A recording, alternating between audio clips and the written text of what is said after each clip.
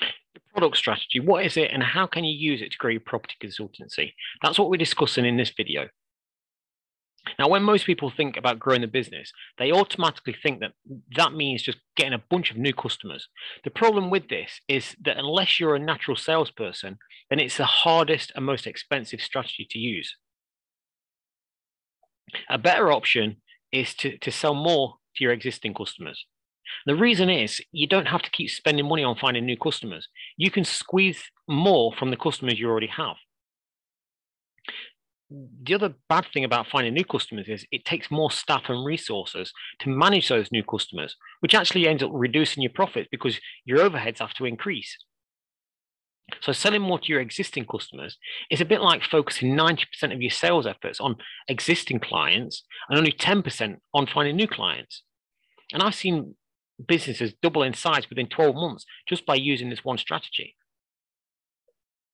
One example of this from our own businesses, we had a number of clients and we found that they'd always complain about the company that maintained their fire alarm systems. Now, these were separate companies, but we seemed to get the same response from all our clients around that time. And before that point, although it was similar to what we didn't provide maintenance services on these systems because we didn't have the qualifications or even the insurance cover to maintain the systems. So we used this product strategy and we created a specialist fire and security division in the company. We packaged together a maintenance plan. We trained our staff. We partnered with equipment manufacturers. And we got our staff set up with the specialist equipment needed. And then we sold that new product offering to our existing clients, which we had maintenance contracts with anyway. So it was easy to sell them on that extra service. And it had three effects on the business. The first was we grew the business and became the sole supplier of all maintenance services for our clients. They didn't have to go anywhere else for what they needed, which meant we could close the door to any external companies coming in and trying to poach our clients. And our clients were happy because they preferred buying from a single supplier because it saved them time and money.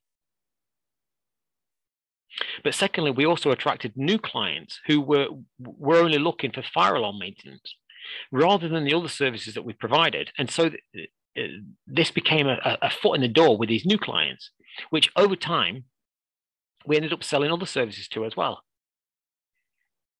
And the third effect it had, which was the biggest, we became a named supplier. So when any of our clients got their buildings renovated or extensions built on them, we automatically got the contract without having to compete against other firms. So how can you use a product strategy to grow your property consultancy? The first thing to understand with this strategy is to learn what else your clients might want to buy. What else are they buying? What else are your competitors providing them with? And what product or service would complement what you already provide? So when you've got an idea of what product or service they buy, then you need to estimate how much demand there is for it.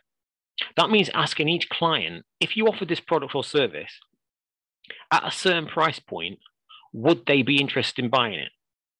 And that should tell you how much interest there'd be for it.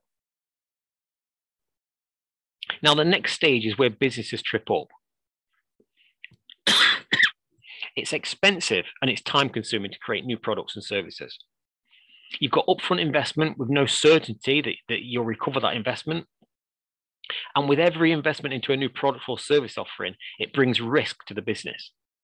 If you get it wrong, that investment and lack of focus can end up destroying your existing business. Creating a new product offering takes so much time, it ends up being a complete distraction. And in most cases, the existing business ends up falling backward. But it's not your superpower to go off and create new product offerings. If you haven't seen my video on the 4 types of company, go and watch that next to understand what I'm talking about. So how can you sell more products to your clients without creating anything new? Well, that's what we do. We create, invest in, and develop new product and service offerings. And this is our full-time job. We take care of that entire creation process. And then we work with you to deliver it to your clients. Every product we create, we're partners with you on it. So you get the benefit of the end result without having to create it yourself. You can focus on building those relationships instead, because that's what you're good at, really. And that's how you use a product strategy to grow your property consultancy.